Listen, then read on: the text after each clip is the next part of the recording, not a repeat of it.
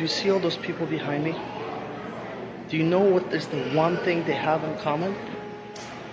They all waited to have their boss or someone tell them when they can go on vacation. Maybe they saved up all their life to go on a vacation. And that sort of shocked me, because when I found out the other day when I was traveling, I was actually in Dominican Republic, and I met a couple. They had 2 kids, and they were super excited to be at this vacation that they booked. And they're there only for about 7 days.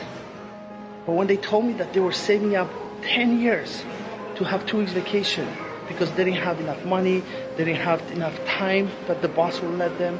And that for me was insane, crazy. I believe everyone should be able to travel more. Everyone should be able to have the ability to enjoy life.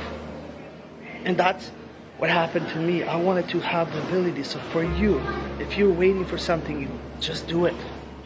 I want you to go out there and have the best possible life ever. Travel more. Do the things that you're passionate about.